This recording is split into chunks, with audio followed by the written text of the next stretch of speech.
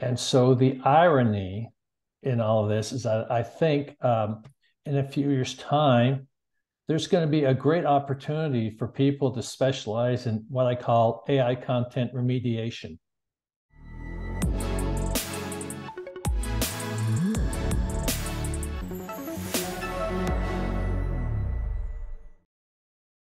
Before we jump into today's episode, I'd like to give a quick shout out to the sponsor for this episode, Ahrefs.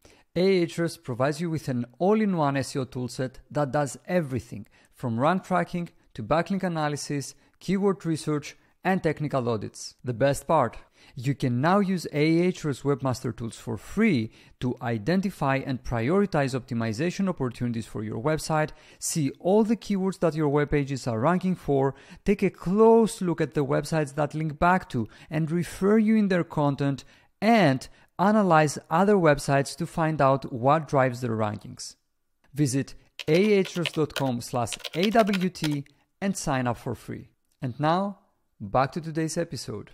Hello everyone and welcome to another episode of the SaaS SEO Show. I'm your host, George Kassiotis, and today I'm very happy to be joined by Stephen Jeske, a content strategist who enjoys working in B2B startups with a particular affinity for AI. His first experience in this domain was a music student struggling to learn Lisp.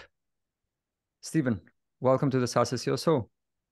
George, I am really excited to be here. I'm dying to talk about content strategy and so many other things. So many other things indeed. Before we dive into some of these things, can you please share a few things about you and your journey so far? Sure. As I mentioned in my bio there, got my first introduction to AI way back in the 80s, working with a language called Lisp, which is short for Lisp processing.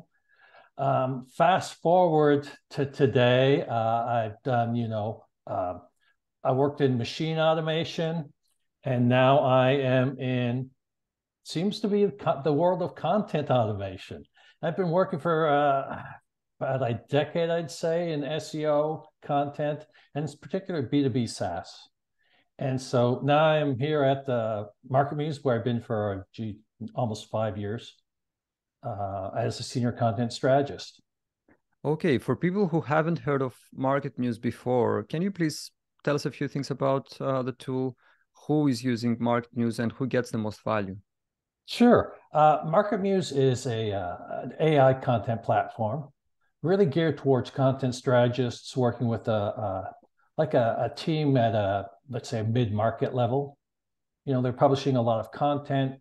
And one of the major things is they have to have a good understanding of what content they should put out, what content is most likely to succeed, and how to build out their site with content.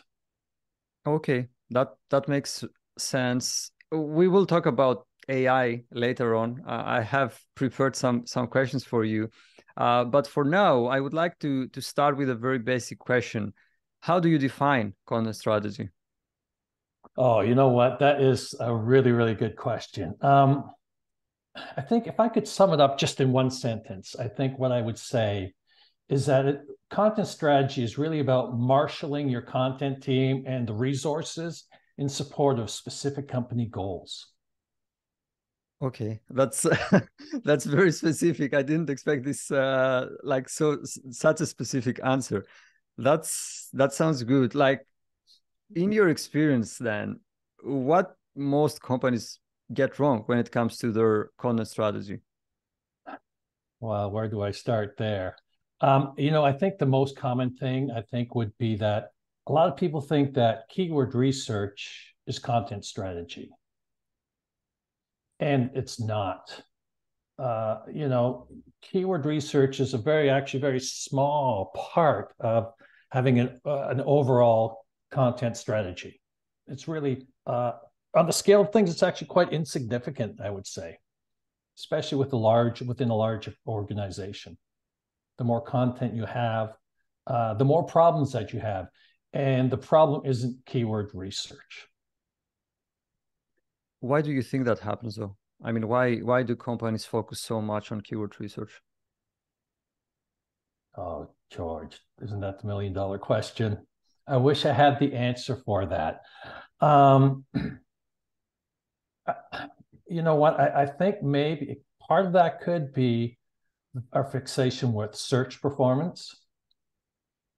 That would be part of it. And maybe that's the number one thing is that, we're fixated on performing well in search. And quite often we're using traffic as a vanity metric.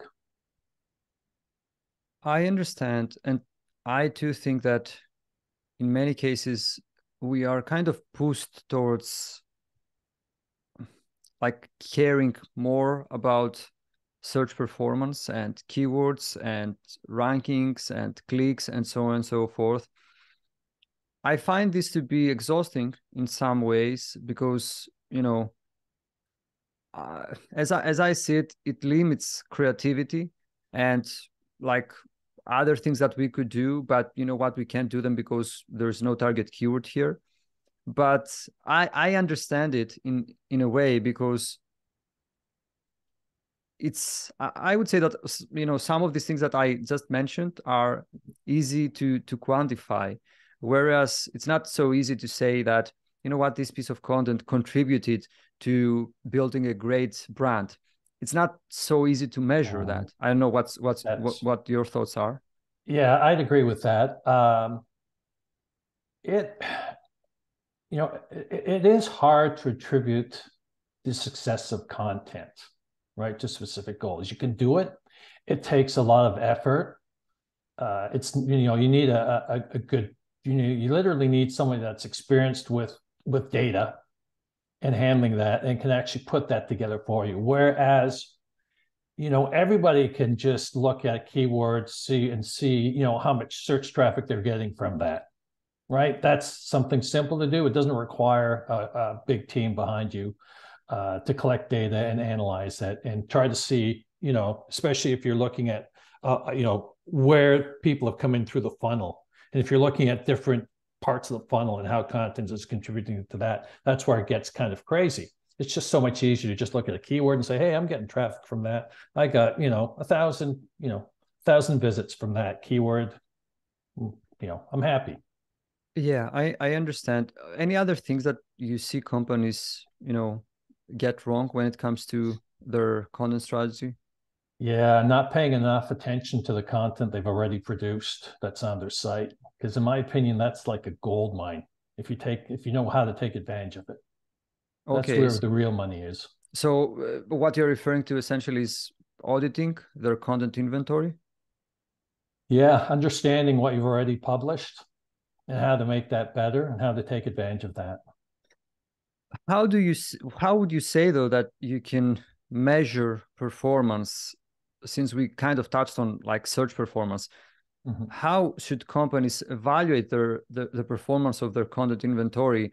Meaning that, for a piece of content, the objective may be just, get organic visibility and clicks. For another one, we know that this is where like conversions may happen. For another one, we produce this piece of content to kind of lead people to another piece of content or an action that's important to us. Meaning that, like, what I'm trying to say is, like, are there different ways to evaluate content in different stages, of the life cycle journey? Yeah, and I'm just going to look at it from a B2B SaaS view because that's really where my experience lies.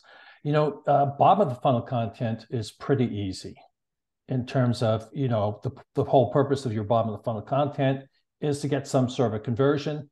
And usually if we're talking SaaS, it's either going to be a trial, right, or a freemium product offering or something like that. So it's pretty simple to determine that. At the top, it's pretty easy to see if you've got traffic, right? If we're looking at top of funnel, it gets a little bit harder because ideally you don't just it's not just about getting traffic, it's about getting the right traffic. So you really want to be able to say, okay, this is really good traffic in that it eventually not only converted into premium free, but became a premium customer. You can do that sort of thing, but like I was saying before, you need the right types of tools And that in itself could be like a whole, a whole nother show there. Yeah, If we definitely. went down that rabbit hole. One thing I'm very interested in is how a company that's just starting out with content Mhm. can understand how much content they need to produce and publish to build authority on a certain topic or topics that they are interested in. In other words, I guess my question is, how can we quantify topical authority from a content creation standpoint? Is there a way to do that? Well, at MarketMuse, we do that. And really, I think to talk about that, we should talk about a couple of things. One is, your generic keyword difficulty. We're going to talk about that. We'll talk about what we call personalized difficulty and topic authority. So at MarketMuse, we use personalized difficulty to measure how hard it is for you to rank. It's a scale just like of 1 to 100, just like keyword difficulty. But unlike that generic term of keyword difficulty, it's really based on your content and your success in search. So in determining that, we really have to analyze your content and how well it's performed. Okay. And when you start out, if you start with a brand new site, your personalized difficulty, that's going to be the same as your generic keyword difficulty, right? Because you have no content, you have nothing to show for it. But over time, as you build out content around a specific topic, and provided that you start seeing some results in search, you'll find that your personalized difficulty improves. Essentially, that number gets lower and it gets easier. It's, that number is reflecting how much is easier for you to rank versus everybody else. Now, that difference, right, between your personalized keyword difficulty and the generic one is really what I think of as your topic authority. And that's that competitive advantage that you've got. Okay. So, like, you can do it, in other words, with the help of technology, right? Yes. Yeah.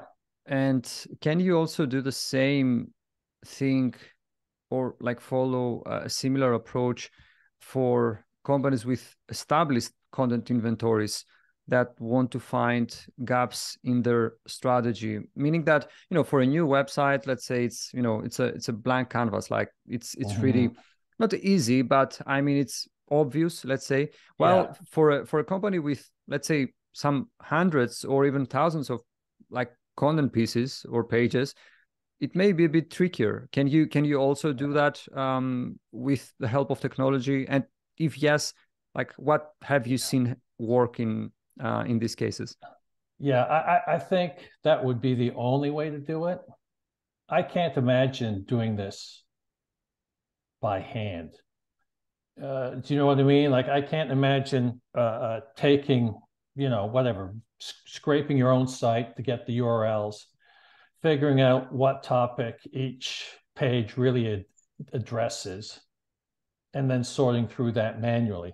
I think that would just take forever and ever and ever. I'm sure people do that. It just doesn't seem to be very productive to me. Yeah, I understand. I would like to shift gears a bit and discuss helpful content. My question is, what are the characteristics of helpful content? Okay, that's interesting because Jeff Coyle, the co-founder of MarketMuse, and myself, we've been putting out a lot of material around HCU over the past couple of months, looking at that. And I think one of the things that's really important to realize is that the helpful content update is like a page level evaluation of content quality. And when I'm talking about content quality, I mean the context of topical coverage. How well does a page cover the topic that it's about? So that's what I'm talking about quality. I'm not talking about grammatically, although I'm sure that will factor into it or stuff like that. We're really talking about that topical coverage. And in fact, I think the other part of it too is that information gain or measurement of that might also be involved. I know that Google has a patent for that. I don't know if it's in production yet, but I know that they have a way of looking at a particular piece of content and figuring out whether or not it's just a generic piece. In other words, it just talks about everything else, everything that everybody else does, or does it add something to the conversation? Now, the key here is that it will evaluate a page, right? And it will make a determination, is it helpful or is it not?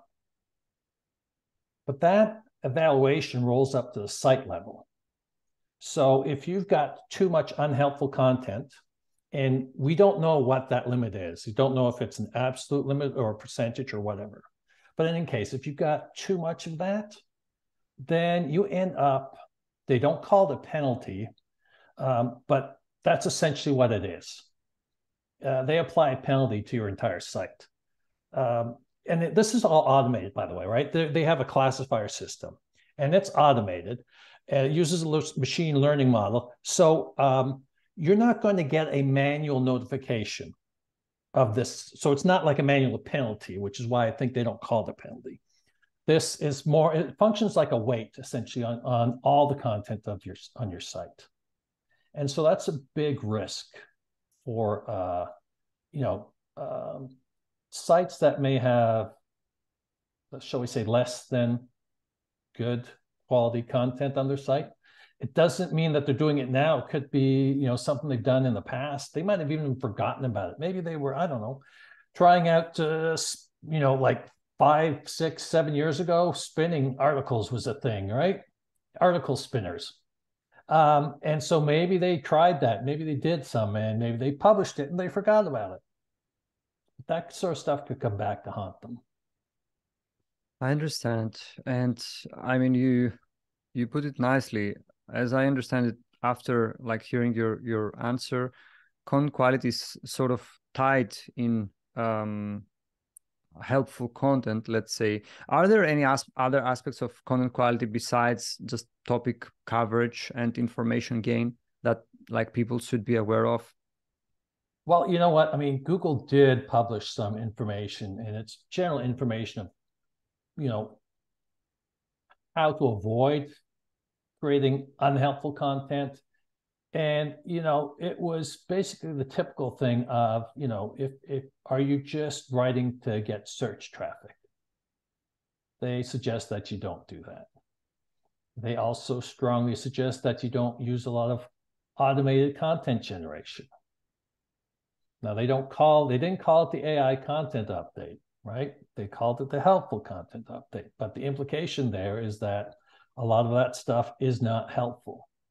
And so, I think basically they're looking to suppress generic content. And, they've also done this too with their product review update, right? It's just a different application, because they were tired, people in general were tired of just reading these reviews that were nothing other than just curations of existing reviews. People that are writing reviews that never even used the product. And so it's the same thing with all other types of content. In other words, if you really don't know what you're writing about, and you're not really an expert, or so to say, right? We all have our own domains of expertise to some extent. But if you're just constantly, like one day you're writing about gardening, the next day you're writing about repairing cars, and the day after that you're writing about space, it's unlikely that you've got a real expertise in 12 different subjects. And so I think that's really what they're looking to discourage.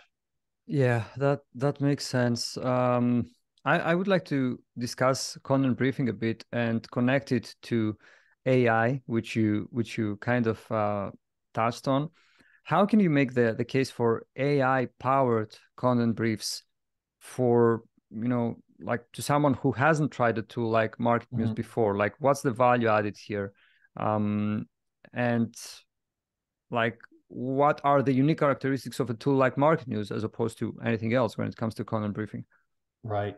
Well, I mean, there's two things. One is you can either do this manually, which a lot of people still do, or you can try to automate it in some way. And the way I look at it is AI just provides intelligent automation, I guess is the way I would look at it. And it can be helpful too, because if you were to, let's say, do this manually, I think what most people generally do I don't think they even get to that point. They may read the first 2, 3 articles. I don't even think they go through the top 20. But this is typically it's going to be a writer that ends up having to do this, create their structure, or it'll be somebody that's creating a brief for the writing team. They're going to look at the top 20, try to figure out what are the main points, the main topics they should be covering, right? They're going to be trying to figure out what's not being covered, maybe a different angle, right, that they can approach, right, to make their content stand out. And they're going to have to structure that all together. They're going to have to package that somehow to give to the writer if it's a person that's creating the brief and passing that over to the writer. So they're going to have to package that all together, tell them how it should be structured, provide a framework for what sort of topics they should cover, maybe questions, and then links as well, links from your own site, because obviously you want to make sure they've got some good links happening to your own site, and links going out, because it's odd not to have, it sends an odd signal to Google if you have no outgoing links. But you don't want to have links going out to your competitors, right? That you're directly competing with for that article, which a lot of writers actually will end up doing if they've gone and just researched if George, you tell me to write an article on how to grow tomatoes, and I don't know anything about it, and this is my, I haven't been writing for very long, just a couple of months. I'm going to go and I'm going to research on Google how to grow tomatoes. I'm going to look at the top 3 articles. Maybe I learned something interesting, and then I'm going to link to them in my article, right? And if you don't catch that as an editor, because you gave me free reign, let's say, right? I can do what I want. Then that link is just sort of like saying, hey, you know what? My competitor has a better article than I do, which really doesn't help you when you really want to rank. And the other thing too is, I might have just been completely off the wall, right? Without a content brief, I might have gone in a completely different direction that, you didn't want me to. And then we're going to have a meeting, or maybe 3 meetings, to figure out, what direction to take. Whereas a brief can solve all that. It's just time consuming to do this manually. Definitely. Correct me if I'm wrong, but MarketMuse does not use GPT-3 as part of their technology when generating content briefs, right? No, we don't. What we have is we have our own topic modeling technology. It's patented. And that's what we use to build out our topic model. And that's really where everything comes from. Do you see, because I'm like you, I guess, we know that many tools that, help you with content briefing or even content creation nowadays use GPT-3 as part of, their tech. It's very close to the core of the technology. Do you see any future implications, of using such a technology by these tools? I mean, one of the scenarios that I had in my mind was, what if Google decides to buy OpenAI one day, because it makes their life difficult in terms of, we have to crawl not just millions of pages, but billions of pages, because people can spit out content much faster. And it's better to buy OpenAI and, shut down GPT-3 for everyone.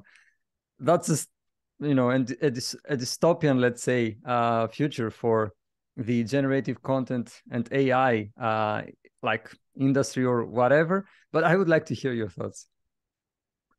Yeah. Well, you know what? It's interesting because the companies that have invested in OpenAI, a lot of these companies are the same ones that are going through problems with a lot of fake garbage content on their sites generated courtesy of GPT-3. So it's rather ironic, I would say. One thing to keep in mind, and this might be part of it, why they are working on a way of watermarking GPT-3 output. to make it quite simple for them to, I should say relatively simple, because there could be ways around it. But, if it's watermarked, it'll be easy for search engines to detect that this content has been generated by, a GPT-3. So the implication of that is, if it's easy to detect, and Google doesn't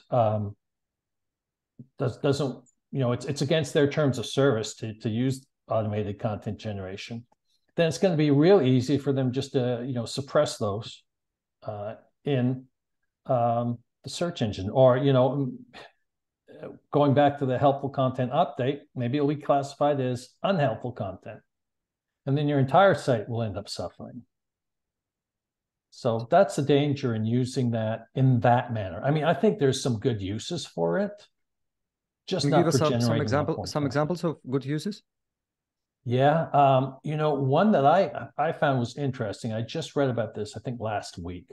There's a guy who suffers from dyslexia, and I forget what service. He's a service provider, and so he has trouble even just sending an email saying, "Hey, here's your quote," and making it sound halfway intelligent.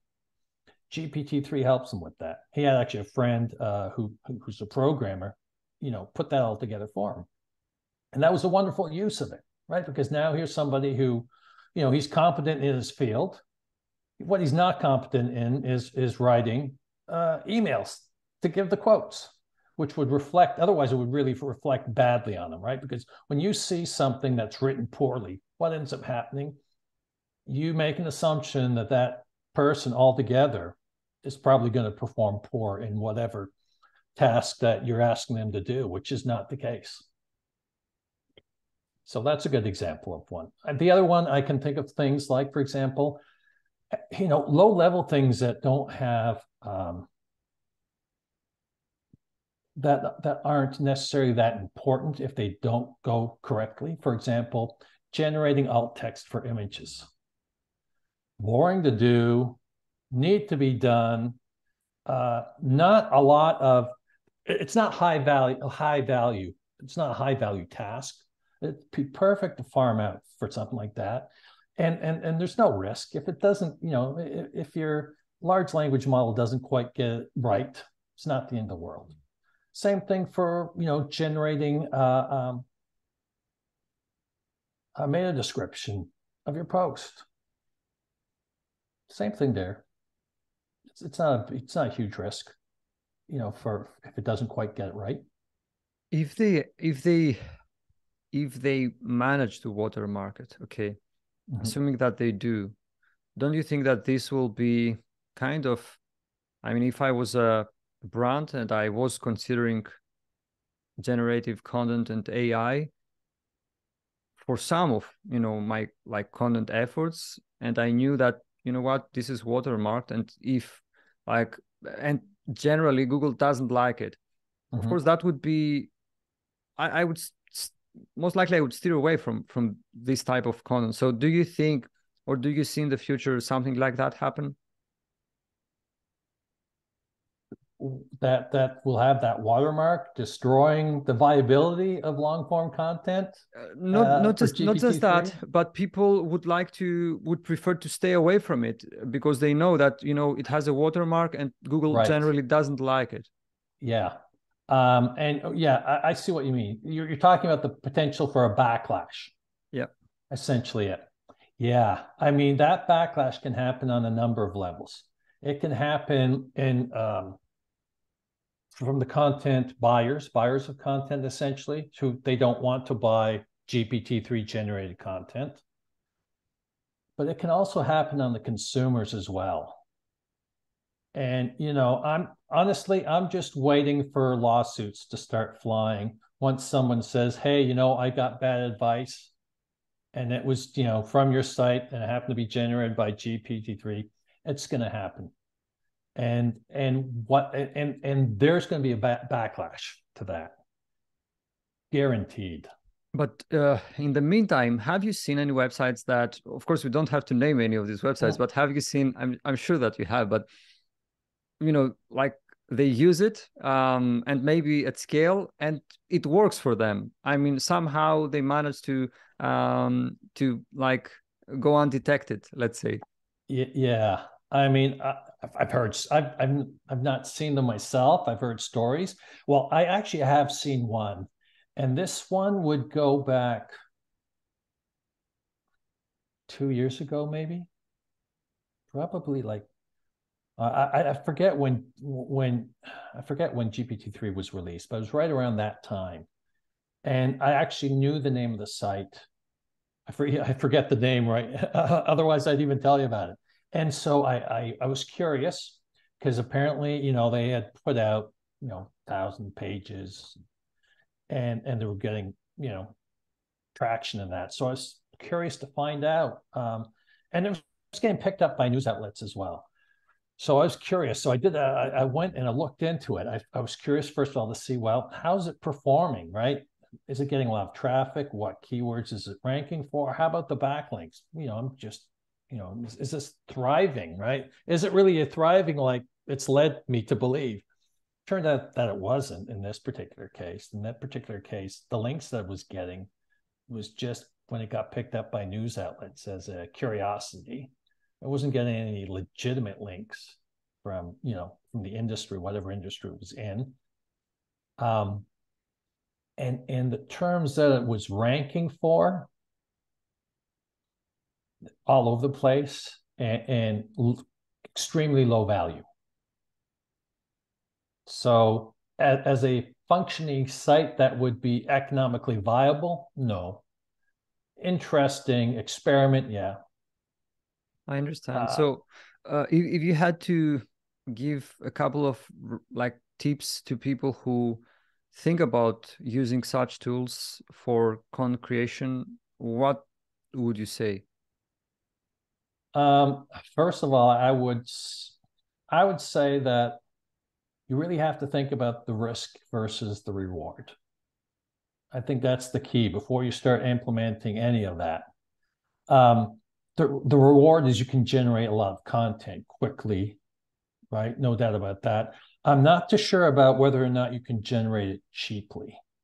And the reason I'm saying that is that the accuracy of the output leaves a lot to be desired. When you have subject matter experts look at the content that's generated, they're able to spot errors that, other people wouldn't. And I think most people that are using it are going to be an expert in their domain, and that's a big risk there. So essentially, if you want to ensure that you've got accurate output, you're going to have a subject matter expert to verify that output. And that kind of negates any, your scaling ability to generate content quickly and cheaply. It's generic content that gets generated. So that kind of pegs you as being inexperienced. It's not going to generate deep insight. Well, it can't. That's not how large language models work. It's all based on a probabilistic statistical model. So your generic content will just peg you as being inexperienced, which is probably not something that you really want if you're thinking of using content strategically, right? You have content really to tell your story that you're an expert. And if you're putting out generic content, what story are you telling people? Yeah, I'm average. Sure, do business with me. I'm an average guy. Right? That's a good point. That's a very good point. Yeah. So as I understand it, we will keep our jobs. We will keep working in this industry, and there will be things left for us to do. Oh, definitely. I think if you use it as a properly as a tool, it can be helpful. It's certainly not going to be putting people out of business. I think the people that are using it to generate long form content will end up going out of business. Yeah, that makes sense. And it's also, I don't know, I like to think like that. I prefer to think like that about the future. It's, let's say, an optimistic view, and I like it. But all these things aside, And I guess we will start, wrapping things up now. Where do you think, things are heading towards? Like, where do you see all these things going in, I don't know, 2, 3, 5, 10 years from today? That's a good question. If I say no, I would say it's most likely that there will be a lot of content generated using GPT-3, and I'm talking about long form content, because it's so seductive. It's very addictive to do that. And so the irony in all of this is that I think in a few years' time, there's going to be a great opportunity for people to specialize in what I call AI content remediation. And that'll be someone to go into a site and help them figure out how to fix the mess that they've gotten themselves in from using, GPT-3 or any other, language model to generate content. And the issue that was, coming back to, the helpful content update is that these sites will get penalized without knowing it, and they'll be struggling. And so they're going to need help for that. And so that's kind of, if there's anything that'll come out of it, I think there'll be a specialty there for people.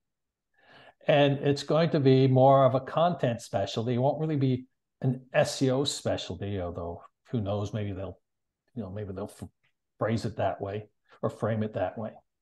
But yeah, that's what I see happening. Okay.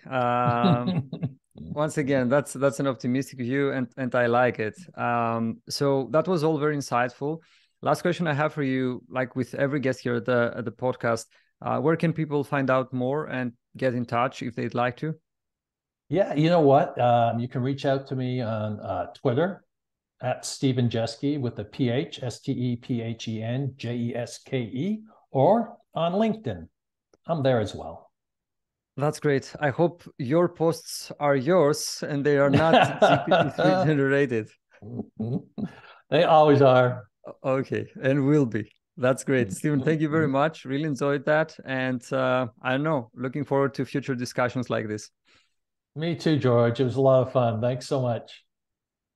Before you go, I'd like to give a quick shout out to the sponsor for this episode, Ahrefs. Ahrefs provides you with an all-in-one SEO toolset that does everything from rank tracking to backlink analysis, keyword research, and technical audits. The best part, you can now use Ahrefs Webmaster Tools for free to identify and prioritize optimization opportunities for your website, see all the keywords that your web pages are ranking for, take a close look at the websites that link back to and refer you in their content, and analyze other websites to find out what drives their rankings. Visit ahrefs.com/AWT and sign up for free.